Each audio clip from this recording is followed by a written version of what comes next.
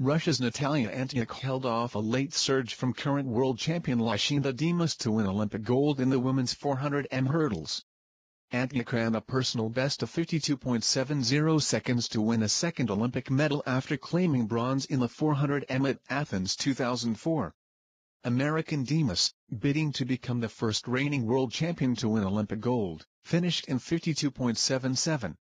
Zuzana Hejnova claimed bronze for the Czech Republic in 53.38. Antyukh, 31, led coming off the final bend but stuttered over the final hurdle.